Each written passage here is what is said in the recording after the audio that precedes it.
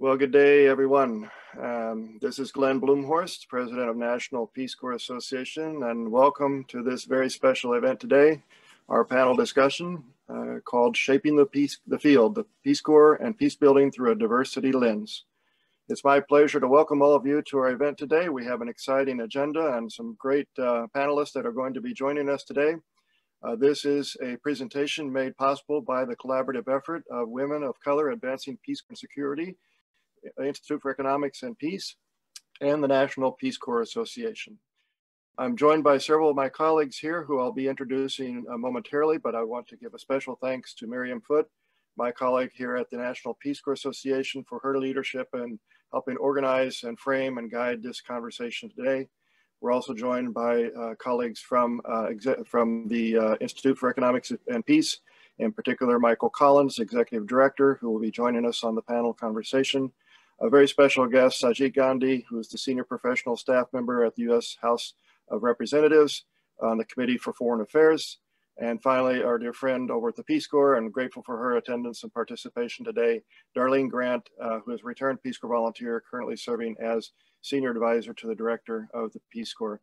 Very grateful for them taking time out of their busy days to spend with us on this panel conversation.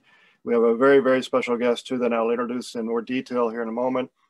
But wanted to just thank you for joining this important conversation. A bit about, well, first, I served in the Peace Corps myself in Guatemala. And so that was the start of a career that really was focused on international peace building and international people-to-people type development.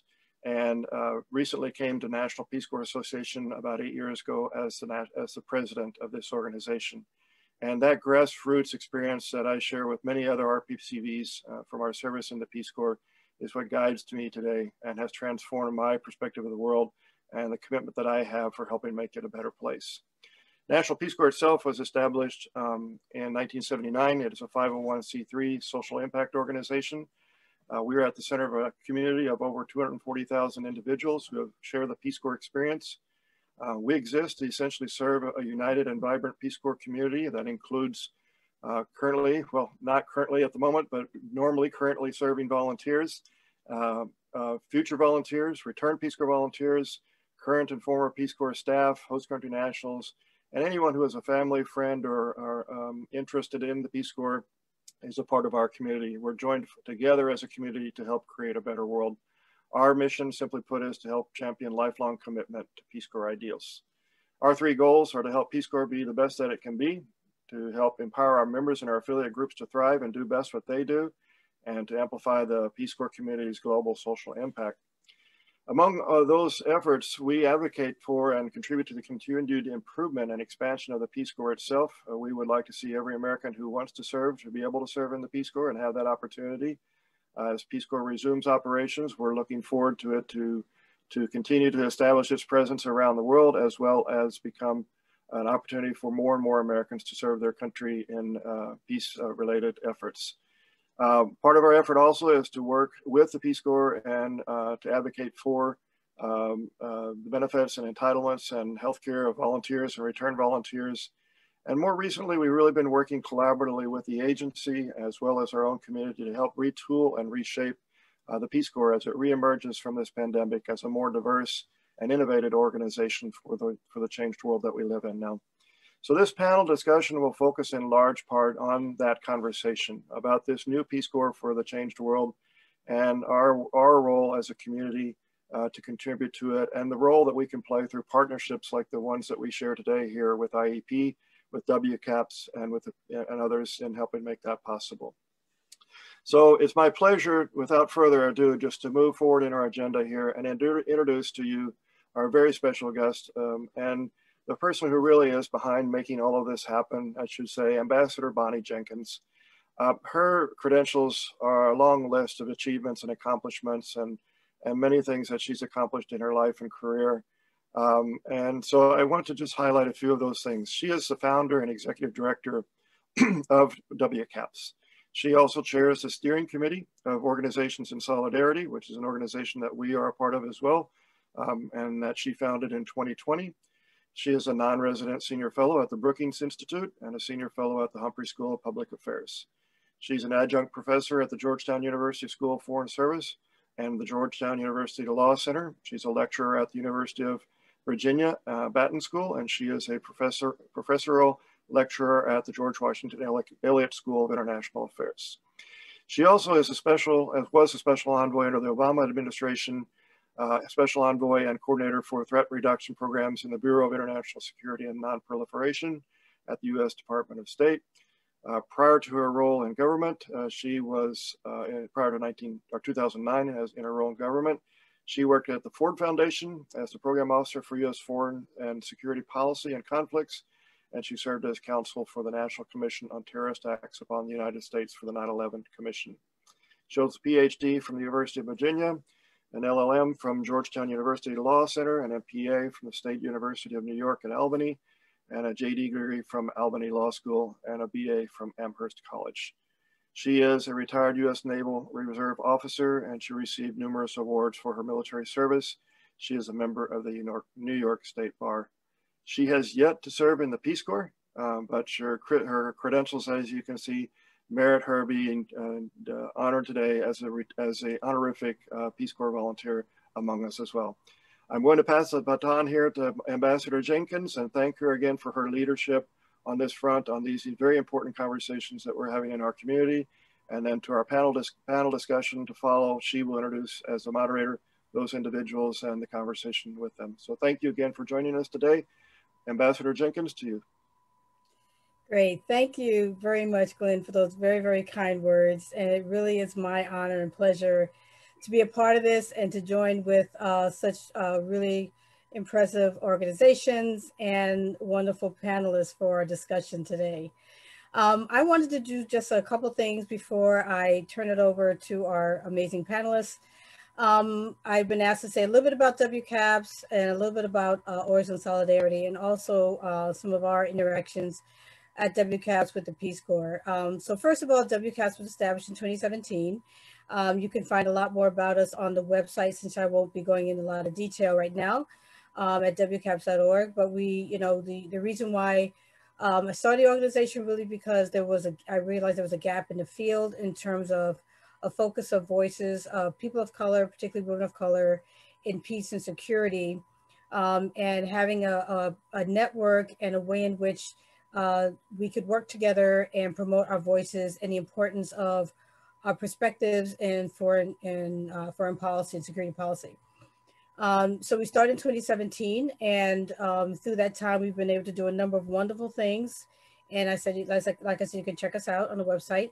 But one of the things that we really enjoyed was working on a report that you can find by going to our website and clicking on looking at our past reports, which we did for a number of the Peace Corps volunteers who returned right after COVID-19 had started. And Miriam Foote, who I will be also introducing, was a part of that report. And it was really a momentous time for me to learn not only about the Peace Corps and the wonderful volunteers who were in the Peace Corps, but some of the challenges that they were facing. And so after that report, WCAPS remained, and I remained very interested in the Peace Corps and its development and its changes and things that they are considering right now. And Orgs and Solidarity, as Glenn mentioned very briefly, it's an entity that's a part of WCAPS, and it now has about 250 organizations, as well as individuals who are working together in different working groups to promote 12 commitments that they all signed up to when they signed the Solidarity Statement following the killing of George Floyd. This is something you can also see on its own website, orgsinsolidarity.org, to get more information and background on that. So now what I want to do is introduce our panelists, and we can talk a lot more about Peace Corps and working in areas of diversity and what can be done, what should be done. So first I want to introduce my colleague, Miriam Foote, who was actually, when I started WCAPS in 2017, she was on our initial Young Ambassadors group. Miriam is a returned Peace Corps volunteer. She served in Benin from 2018 to 2020 as a community outreach specialist in advocacy and administrative associate now at MPCA, and also is a WCAPS member. So very happy that she joined MPCA after her time at the Peace Corps. Also, Michael Collins from the Institute for Economics and Peace. Sajit Gandhi, Senior Professional Staff Member at the U.S. House of Representatives Committee on Foreign Affairs. And last but certainly not least, Darlene Grant, another RPCV Senior Advisor to Jody Olson, now at the Peace Corps. So welcome all of our panelists. And we have a lot to talk about in just a little time because we only have an hour. And so I have some questions that I'd like to pose to the group, and then I have a couple for individuals, and then we would like to turn it over to the audience for questions. So the first question that I'm going to ask, and maybe a couple of you can respond, is how does the Peace Corps fit into the peace building community? And I will just ask whoever wants to respond to that to please do so. Sounds like a good question for me, Ambassador. I'd like to start. Good morning, good evening to those of you who are joining us from other countries around the world. I was thinking about this quite a bit when invited to join this august group, and thank you for that invitation. And my initial knee-jerk reaction is always to hearken to the words on the steps, the University of Michigan steps back in 1960, when a group of over 10,000, it's an extraordinarily large group of Michigan students were asked, would you be willing to serve your country and the cause of peace by living and working in the developing world? And given the fact that there are a lot of return Peace Corps volunteers on the call, I would assume they would say, yeah, we heard that speech 100 times, Darlene. Sounds like you used to be a country director. Yeah. But I hearken to that speech because of a growing definition that I have for peace building as a long-term process of engaging people to talk, to listen, to repair relationships, and to reform institutions. And as I use that as a working definition and connect it to that charge, to that challenge of willing to serve, I think about what we arm volunteers with as they go into communities, into villages, into towns. We call it a participatory analysis approach and community action approach. And I love to talk about the 3 Ds: developing relationships, discover, dream, design, and then deliver, to bring a project to life, to bring a dream to life. And so the way we fit into that in that more grab the heart way is that on the ground it's what we do. How do we develop relationships? And for me, how do we help people dream? Because you have to be able to consider that the world can be a better place, to be able to participate in peace building. And so I think that's why people join the Peace Corps, that kernel of a dream that the world can be a better place.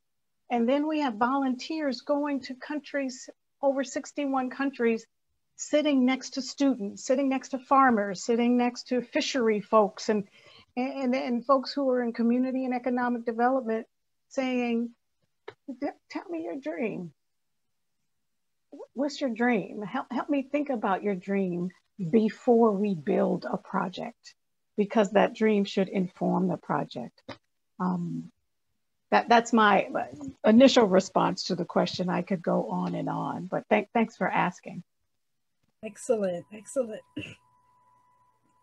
I'd love to kind of jump in there if that's okay. Number one, because I'm really excited to talk about this, but also because I can perhaps kind of sort of offer an external perspective.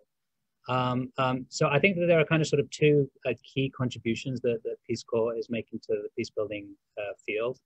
Number one is with regards to sort of the development and peace nexus. And still there seems to be sort of relatively little understanding as to the connection of between the two, between development and peace building. I mean, there's an intuitive understanding of this, but there's very sort of little measurement in between those, you know?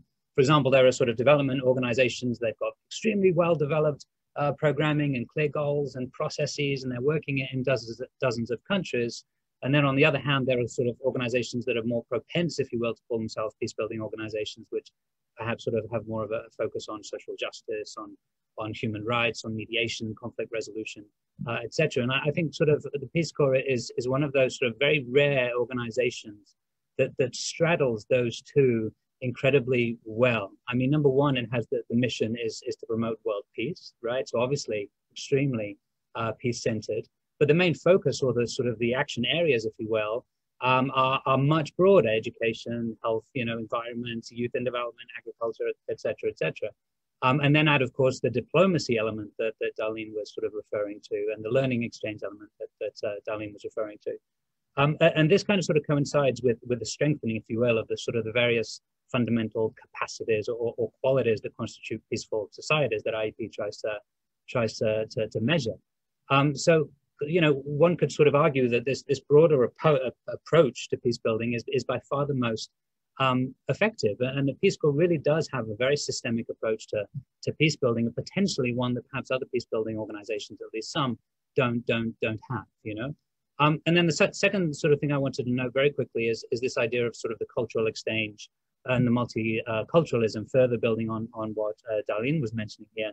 This kind of sort of opportunity that Peace Corps creates to be able to sort of share and learn new perspectives and ideas, and like compare different values, but in a very non-threatening way. I mean, you know, the development and peace building field is kind of sort of plagued by Westernism, this sort of unconscious sort of belief that Western culture or practice is best, and other societies should be living up to these particular sort of ideals. And then also kind of sort of generally, when you look at development programs, I mean, we're getting much better, but from my experience in the development field also, the amount of kind of sort of real international staff integration within the context in which it's working remains sort of really poor. And I think that one of the things that Peace Corps does really well is sort of instill this really deep appreciation for local culture. And, you know, it's sort of funny for me leading up to this and watching multiple kind of sort of video testimonials of returned Peace Corps volunteers, that deep realization that they each have about, oh wow, you know, there's tremendous diversity of thinking, these you know, great, you know, completely different sets of values, and even sort of morals are sort of radically different depending on where you go. So that kind of sort of rich realization really gets to the essence of peace building, which I think then accompanies them for the rest of their life, or for the rest of your life, I should say. So I think those my 2 cents. Great. So I think we're actually gonna go to the next question, if you don't mind. And this one is to Sajit. And I'd like to get from you your perspective on, you know, from what you've heard so far, and how can the Hill engage in some of the ideals and initiatives of the Peace Corps, and also diversity, equity, and inclusion. Sure, and thanks for having me with this really terrific group. It's a really privilege. You know, I think what's interesting about the Congress is that so many, you know, we have a long history of actually returned Peace Corps volunteers being part and members of Congress and on the staffs.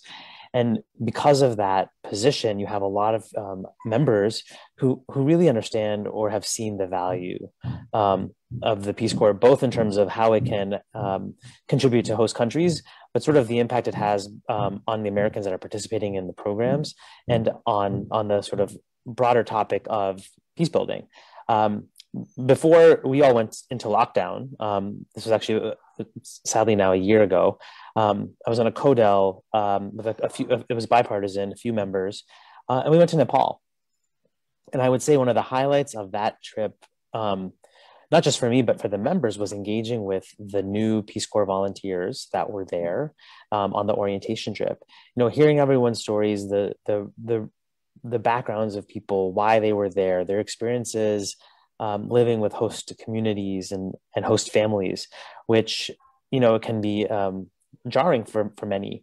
And I think just sort of hearing the stories of everyone really meant something to the members, because they saw these people actually taking the time, seeing the importance of this at a young age to kind of go and help.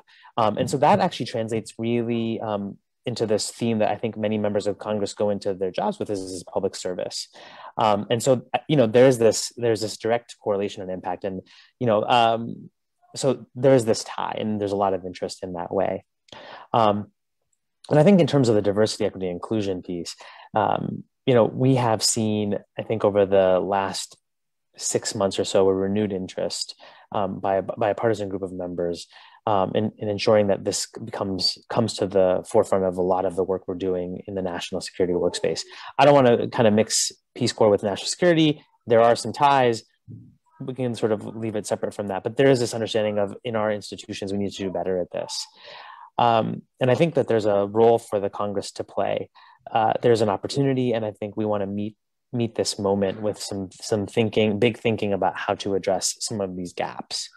I think too often we maybe start with low expectations on this issue. And so what we'll end up doing is saying, let's improve recruitment. And I think that's important, but that is the baseline. That is stuff that we can easily in a targeted way address, but that shouldn't be enough. And that shouldn't be the sort of bulk of saying, like, we've expanded the recruitment and we're going to stop there. I think it becomes a talking point, right? We're going to focus on diversity and inclusion by addressing recruitment. So let's also talk about pipelines. Let's also talk about equity. Let's also talk about, how do you ensure that people who don't see this even as a potential career option or an option to start your career see the Peace Corps as an actual opportunity. So I think that means starting younger and in different places. You know, there are ties with how we do this at the State Department, where I grew up in central Pennsylvania, didn't even know the State Department or the Peace Corps was an option for me. And so not just being a person of color, but being from the middle of a state where, you know, people ask you where you're from, and, you know, are you Philadelphia or Pittsburgh, and actually not being from either, right? There's just this lack of awareness because it's not there. And so one, it's how do we focus on making sure people are aware of these careers? But then if people don't have the means to take a career like this, how do you ensure that they're able to take a position with the Peace Corps? Many people come out of college with, you know, hundreds of thousands of dollars in debt. So taking a position at the Peace Corps is not something that's an option. Well, how do we address that gap? And so I think the Congress wants to be a partner with the Peace Corps in terms of looking at legislative fixes to some of these problems. It's also, let's look at some of the pipeline challenges. What are we doing to ensure that there are more country directors? And then people who understand some of the struggles of being, you know, my specialty, or the area that I cover, is South Asia. And, you know, we talk about racism in the United States, but it also is pervasive in the region. So being a Peace Corps volunteer of color in South Asia is not the same. And so making sure that we also have that kind of support system built in dealing with these issues. And so I think the Congress, and I know this is a bit of a long-winded answer, but we want to be a partner with the Peace Corps. And I think either we can take our own steps legislatively to address some of these problems. These steps tend to be more meaningful when we have a partner in the agency to work with on addressing these challenges, rather than kind of just maybe bigfooting is the wrong word, but implementing legislative change that's not going to be receptive with the agency. So key here is we want to be a partner. There's a strong interest in that partnership. And I think there's a lot of members who value the role and the impact that Peace Corps plays in peace building, but also in sort of demonstrating how the U.S. actually cares about lots of places in the world. So I think let me stop there because I went on long enough, and I will get down from my soapbox now. No, that's fine. Great. We want to hear all of that. So definitely don't apologize for letting us know what the thinking is right now on the Hill. So we appreciate that. And like you, I mean, I grew up in the inner city New York, and so I didn't really think about a lot of these issues, a lot of these opportunities like Peace Corps until later in life. And so certainly agree with the idea of getting the word out earlier to young students and working on that pipeline. So let's turn to Miriam, who actually just was recently in Benin last year before coming home a little earlier than planned because of COVID. Maybe you could tell us about a little bit about that experience, about the report that you were such a strong part of with WCAPS, and also maybe say a bit about the role of your organization in Origins Solidarity. Yeah, definitely. So I came back due to COVID in March, and that has been a really enlightening experience, but it's also shown me some of the difficulties that volunteers come back. And so I partnered with WCAPS and Ambassador Jenkins to kind of craft a report around the experiences of return volunteers and kind of the difficulties that they were having upon return. And through the report, we found, there were issues with health insurance, PUA benefits, NCE status. And there were a plethora of diverse experiences, as well as a plethora of, challenges that volunteers were having. And that just goes to show like how diverse our community is, but then also like how diverse these solutions also need to be to kind of make space for these volunteers, especially when they come back from their service. And so since then, after that, I've been working with NPCA and kind of, working on advocacy issues as well. And NPCA is a signatory of the WCAPS Origins Solidarity Project, which is a project to kind of bring in nonprofits and all different kinds of organizations that are interested in kind of pursuing diversity and inclusion within the workspace and within the work that they do. And there's a link to it in the chat box. And so NPCA signed on to this, and there's about 12 commitments, and there's over 250 organizations and individuals that have signed on to this. And we're all committed to kind of finding different ways and solutions to kind of introduce inclusion and equity into the work that we do. And so there's going to be a conference as well on the 25th and the 24th, targeted towards, getting more people of color, women of color, more diverse people into these workspaces, and kind of having webinars and activities around that, especially because there isn't 100% clear steps on how to kind of bring these into our organizations and how do we become more inclusive. And so we're working together to try to find out those solutions and talk together and see how different organizations are tackling these issues and how they're working through that. And so NPCA is working through that as well. We all have our histories, and we're all working to try and kind of forge a path where we can be more inclusive and diverse and kind of have more of those voices in. But we also understand that that's a long way to go, and it takes actual work and not just signing on to a document, but it takes continuous and actual actions within our organizations. And so that's something that we've been working on, and we're hoping to continue working on. And yeah, please feel free to take a look at the links that are posted in the chat box. NPCA also has a report that we've done and that we've worked on. And so that's Peace Corps Connect to the Future. And in the report, we actually have a chapter dedicated to fostering diversity and inclusion in the Peace Corps. And this is something that you see throughout the report as well. You see it through recruitment, you see it through recollaborating our programs, you see it throughout kind of the report. And so these are things that we're also working on within NPCA, and things that we're collaborating as well with WCAPS to kind of try and address in our communities and find different solutions to these problems as well. Thank you, Miriam. And I think we're going to, oh good, my colleague Netta just shared the link to the report that we did with Peace Corps last year. So Darlene, if you don't mind, I'd like to come back to you with a question. On these issues of diversifying the Peace Corps, what are some long-term actions that can be taken to diversify the Peace Corps and the field, and what is being done now? Thank you. And thank you, Miriam, and thank you, Sajit. You guys jumped all in my notes. This is wonderful. And Michael, I love that framing. What are we doing now? We are taking time during this pause from having volunteers in the field to really dive into the process of reviewing our structures, our programs, our policies, and identifying ways that we can best recruit. And to your point, Sajit, support and move all the way through the continuum of the volunteer experience, individuals who apply to the Peace Corps, as well as staff, and that we develop a staff and a volunteer corps that represents the tapestry of America, the cultures, the different points of views, etc. And to do that by ensuring they're safe, healthy, and well supported.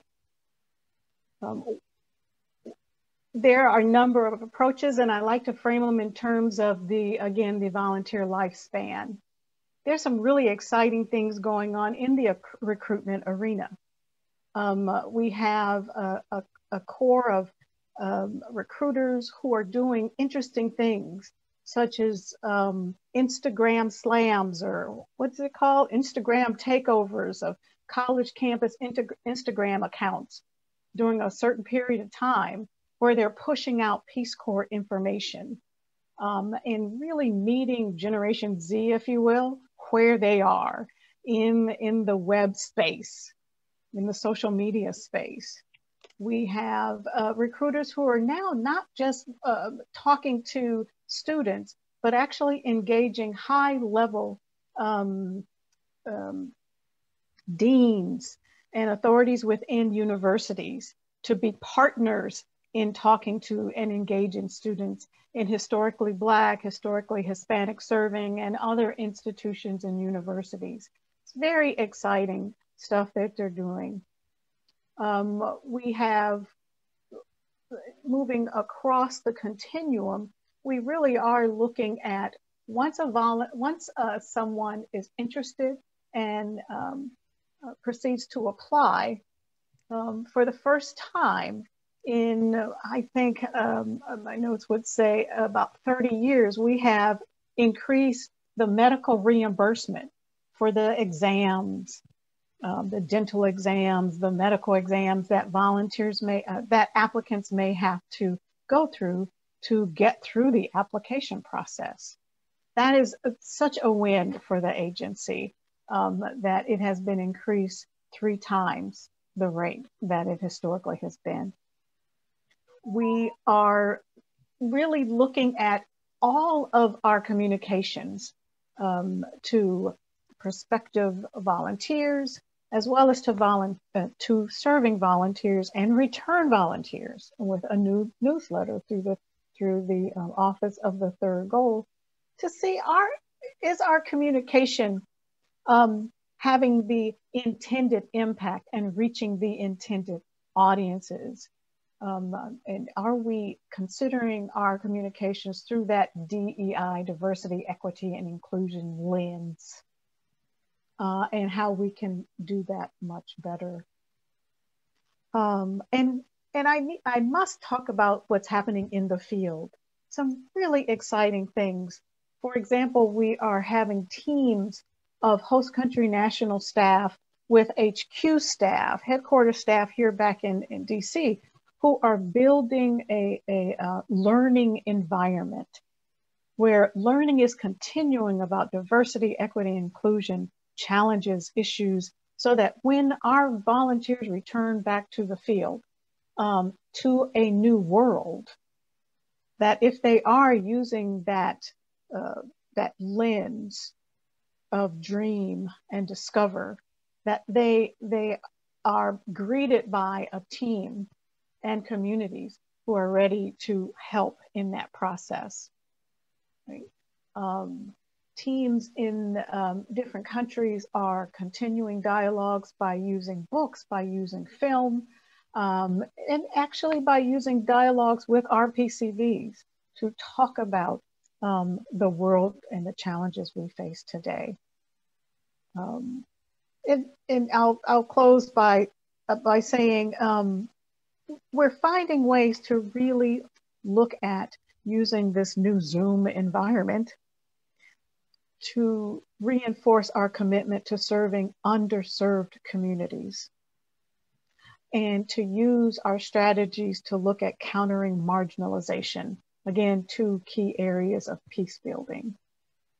You know, so historically, volunteers would be placed in villages and towns. What is that going to look like in a new world, in a COVID world? Our teams in our post are really working on trying to solve and address that issue. Yeah.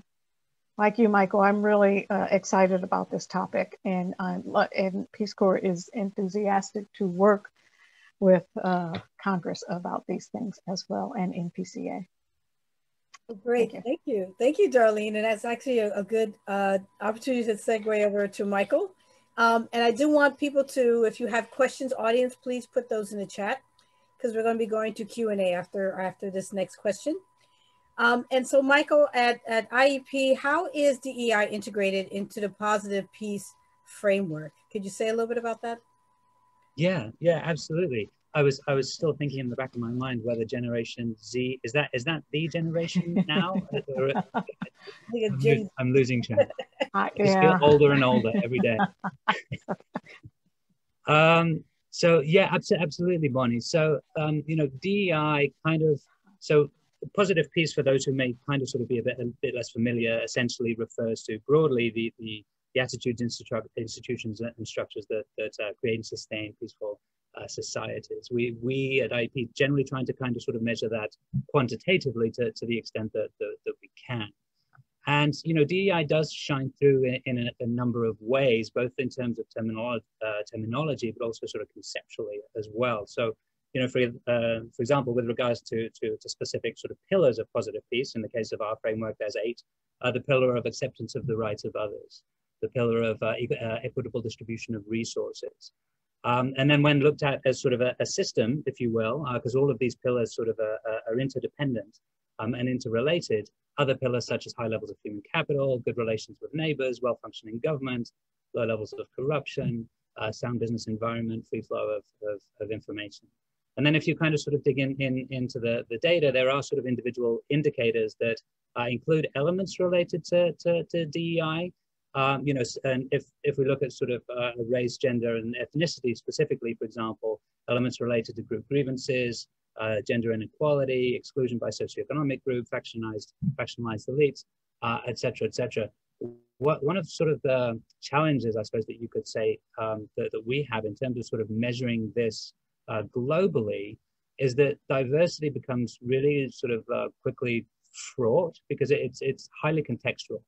So, you know, for example, if you were to ask, are more diverse countries more peaceful, right? Seems like a very simple question that you should be able to get a simple answer to. But question number 1 would be, okay, well, what constitutes more diverse? Are we talking racially? Are we talking ethnically? Are we talking about a religion? Are we talking about political views? Just to kind of sort of name a few of those, right? And then if you were to just take one of those, let's say purely an ethnic perspective, for example, some of the least peaceful countries on earth are also the most ethnically diverse, right? Sub-Saharan Africa, for example, has got hundreds of sort of ethnic groups, many of which are sort of in conflict with one another. But some of the most peaceful are also the most homogeneous, but that is, you know, can purely be sort of a definition of borders, for example. And I wanted to think of a specific case. So take Europe, for example, right? Europe has been the most peaceful region on earth according to the Global Peace Index, which is a sort of measure of peacefulness that IEP puts out. Now, when you look at each country individually, they're actually very homogeneous countries. They're less diverse racially, ethnically, religiously, and otherwise. But then if you look at the sort of the whole region, right, you can actually consider it highly diverse. You can get in a car and you can drive for 4 hours and you can, you know, cross 5 different countries and they all speak different languages and they all have different, you know, cultures and different definitions of cheese, essentially, right? So, you know, at the same time, given that all of that diversity, then you take sort of like the levels of polarization that arose from the Syrian refugee crisis, and you see that the continent as a whole still kind of sort of struggles with diversity. You know, one thing that perhaps you could sort of say about Europe is that perhaps it's because each sort of tribe, for lack of a better word, or nation has been able to sort of stake a claim, but that's only relatively recently true, right? So the second part of this, the positive side, is that I think sort of the inclusion aspect is a much better measure. You know, and if we take sort of a broader definition of diversity, one that encompasses sort of all of these aspects, perhaps sort of the best metric that we've come across linking sort of inclusiveness and peace is its correlation, the correlation of peace with democracy. So democracy, largely the definition that we sort of used, is government based on majority rule, consent of the governed, the existence of free and fair elections, protection of minority rights, and the respect for human rights, right, for example.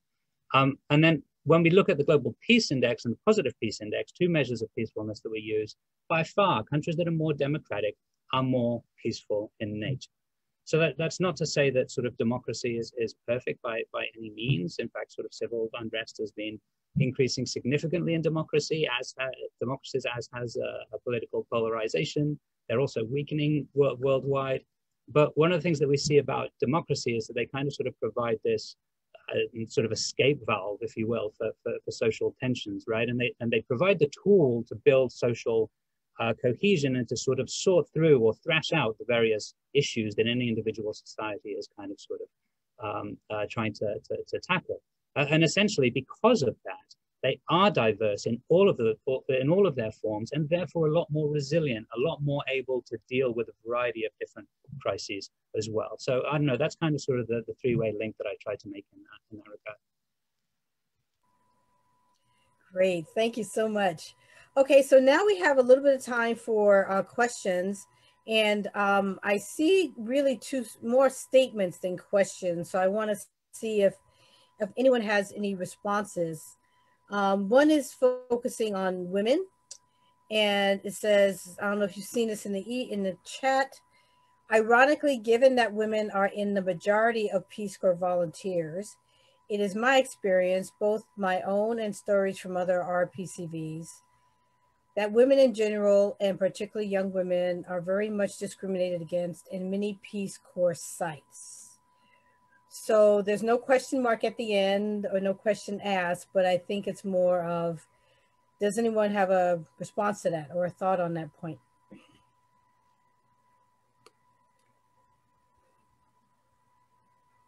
I think I didn't catch the entire.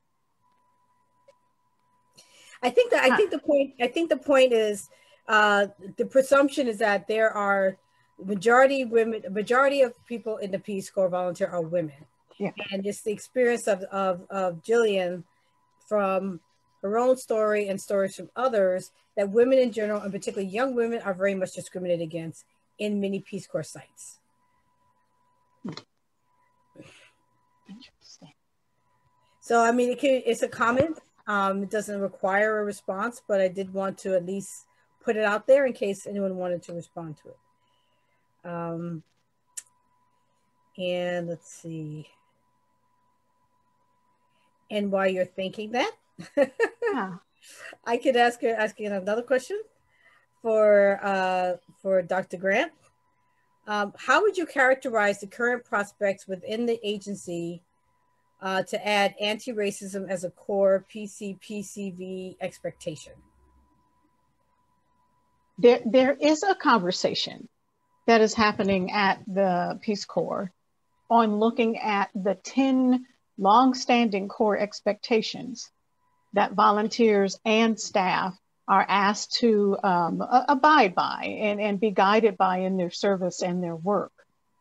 And what we're wrestling with is, how do we interject a core expectation of your service that you would do anti-racism work, and that you would conduct yourself based on the tenets of anti-racism, and how challenging it is to phrase that in a way that someone knows that if they are not able to meet that expectation, they are fairly and equitably assessed on that core value, right? On that core expectation. So I'm happy to say we are looking at that, but with adding that, we are also charged and challenged with how do we hold people accountable to that fairly, equitably, across every single volunteer? It's good work. It's a good question to try to tackle. Can I add to your, sorry. I mean, I think this is a fascinating question because it's something that we're grappling with. And I think it's sort of levels of how do you describe anti-racism. I mean, when we talk about different titles or just different descriptions of what should be in a position description, you know, a commitment to equal opportunity, how do you measure that? Is that a question that we should be asking? I mean, my view is it's certainly a question we should be asking. And I think people should be thinking, what am I doing to advance this cause of equal opportunity? And I think in some ways it goes, I think when you sort of talk about anti-racism, what does that mean? I mean, is that equal opportunity or are we talking about something else? And I think there's different scales of this that we have to look at and say, how do we apply this to a variety of position descriptions, or how we hold people accountable to sort of this I mean, in my mind, having a demonstrated commitment to equal opportunity is baseline. Like that should be something basic. When we advertise jobs, when we interview candidates, when we talk about people that want to take X, Y, and Z position. But I think that it has different meanings to different people. And then I think the second and more difficult question is, how do we measure this? Go ahead, sorry. Yeah, and once we do begin that conversation and start incorporating that, ensuring that we create a system of training, self-training, self-guided training, where folks can raise up their understanding of complex DEI concepts, so that they can not just check the box, oh, of course I do, of course I stand for that, but that they can also demonstrate it in their performance in challenging, in nuanced ways, if you will. Yeah. We don't want to create a check the box environment for DEI. Mm-hmm. Mm-hmm. Great, thank you. No, please go ahead. Sorry. I want to just say, I mean, I think you're right. We don't want to create a check the box, but how do we start? Check the box. I mean, in some ways, is that the baseline? Let's just say, let's start checking the box, and then kind of be a little bit more, I don't want to say thoughtful, because I think in some ways these are limited things that, you know, we should be doing. It's this point of when I'll take it back to my, like, a specific experience that's not necessarily Peace Corps, but State Department. People have been for years, and Ambassador Jenkins, good luck with this. But people have been talking about for years, like, we need to improve the State Department's, the diversity and representation of the State Department. We have now for 30 years seen the same problem, right? Which is there is a barrier to promotion and to advancement for people of color. The GAO, the Government Accountability Office, did a report on this in 1989. And they did a second report on this in 2020 with the same finding, right? And the same recommendation keeps on getting pulled around as, like, let's focus on recruitment. And then we'll, 30 years down the line, have a pool of talented people who will be at the mid. That didn't happen, right? So I think at some point we have to start checking the box, and then maybe as we do that, think of what are the next best steps to address this problem. Exactly. Okay, so we have another question. How can the Peace Corps collaborate more and better with existing peace building or development organizations and host countries to have larger and long-term impact? Anyone would like to answer that one?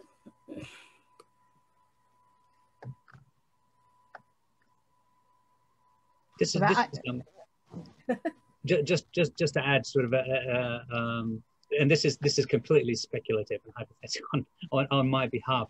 When I had the opportunity to speak with Jody when I first started with IEP, she mentioned that PC was in the process of developing country assessments, or their own form of country assessments based on the experiences of Peace Corps volunteers and returned Peace Corps volunteers, right? And to be able to do this on a rolling basis. Now, I don't know how sort of advanced this is, or whether that idea went out the window, I'm not sure. But the point I'm trying to make is that, you know, individual Peace Corps volunteers develop significant expertise and cultural expertise in these particular countries. So to the extent that there still remains a deep need for kind of sort of this nexus between local communities and the international community, I think that the Peace Corps is uniquely sort of qualified in many ways to be able to kind of sort of provide that liaison. Mm-hmm. Great. I would also state that Dr. Olson is no longer with the Peace Corps. And so we now have acting director Carol Spahn. And so we're in that transition phase of leadership, which is extraordinarily exciting as we move forward to having these conversations. I would add to Michael's point that the on the ground work of volunteers, surprisingly, as a country director, I would sit down with volunteers, and the depth and breadth of relationships that they have created in integrating in these communities oftentimes include peace building entities in the countries on the ground. You add to that the importance of our host country national staff and their connections to the peace building community within their own countries, and how that can come together and grow to fruition with projects. So I think it is a space that has potential to grow, particularly as we are in a kind of a social networking world. Great, and we have time for one more question, so I think this is a quick one. Is there a Peace Corps info / recruiting Zoom available for use in schools? One of the most exciting projects that has started post evacuation in this new environment we're communicating in is a series of as needed communications to different audiences that are being developed by our recruiting team, and they're really slick. Again, towards that meeting, it's called on-demand recruitment using the power of pre-recorded content. Right? Short, digestible, digital on-demand content that is allowing us to focus on particular topics. One topic, for example, is dispelling the myth that Peace Corps is free, right? And addressing inner city, if you will, or communities where Peace Corps is not infiltrating, and saying, yeah, you got to buy chacos or Teva sandals and backpacks and all the accoutrement that goes with being a volunteer, then Peace Corps is not free, right? And so it really talks about and has the voice on these video vignettes of former volunteers, particularly volunteers of color, who are saying, here's how I managed that. Here's how I navigated that. So the RPCV world is critical to our growing this kind of digestible information. And when the questioner asks for schools, this is pitched towards college, but there's no reason with the resources we have that we can't vary the level and start getting into junior high schools and et cetera. And I'm sure there's a recruiter out there on this call who's saying, Darlene, you're committing us to what? But it's exciting stuff. And you turn this creativity over to our teams and all kinds of things can happen. Great question. I think it's a great question. I mean, Miriam, you're for the younger generation, do you think that would be useful to have something like that? I think it'd be great to have a kind of a Zoom or some kind of thing like that you can show students and young people. Yeah, definitely. And now being virtual, I feel like that would be a great way, to get, I think this is definitely changing the landscape. We're even more virtual than we were before. Well, historically, postcards were sent. There were postcards sent to volunteers in the 60s with a picture of Shirley Chisholm on them, right? And kind of inspiring and saying, oh my goodness, this is a great thing to do, to serve peace in the world, right? And now we can do it in the virtual world and ping every phone in a university at one time. That opens up a world of possibilities. Well, it sounds like we have some takeaways, huh? It sounds like something that would really be good to really think about. So I'm going to turn it, we have 5 minutes left. I'm going to turn it back over to Glenn. I think you have some closing remarks and thoughts. Well, first and foremost, thank you, Ambassador Jenkins, for leading this conversation and for your leadership in this arena and all that you have done toward peace building and for diversity and inclusion in the peace building community. Thank you so much for your partnership with the Peace Corps and the Peace Corps community. We're very grateful for that, and just so thankful that we've been able to join arms in this important work that's being done. Also would like to thank all the panelists for joining us again. I know we all have busy days, and I appreciate your taking the time to be a part of this conversation. These synergies and complementarities between our organizations are what we want to continue to capitalize on. And really, I think we all hold the same vision and value, and that is the best Peace Corps possible and the best experience for Peace Corps volunteers and all of us to have the opportunity to do the work that is before us. As Peace Corps celebrates its 60th anniversary, we know that it has to emerge a new and better organization, and that the conditions on the ground have changed, and the arena of our work has changed. I really want to just first and foremost commend on behalf of the Peace Corps, Darlene and the leadership at the Peace Corps for the progress that they already have been making. The community, the Peace Corps community speaks loud and clear many times to the agency in terms of expectations, and that goes to NPCA as well and NPCA to Peace Corps. But it is clear and obvious that the Peace Corps is listening and working hard in this time, hopefully, which is a brief hiatus of volunteers being in the field, to really make those programs recalibrated better in the field, to incorporate diversity and inclusion and equity into a greater extent in the recruitment of volunteers, the staffing of the Peace Corps, and the support to volunteers in the field, and of course the return Peace Corps volunteers, which is where National Peace Corps Association also comes in. So thank you, Darlene, and for the leadership over at Peace Corps on the work that you're doing there. I noted in particular, you highlighted the increase in reimbursement for medical costs for applicants, which is certainly a barrier to many people of color to enter into the Peace Corps who may not have the resources to cover those expenses.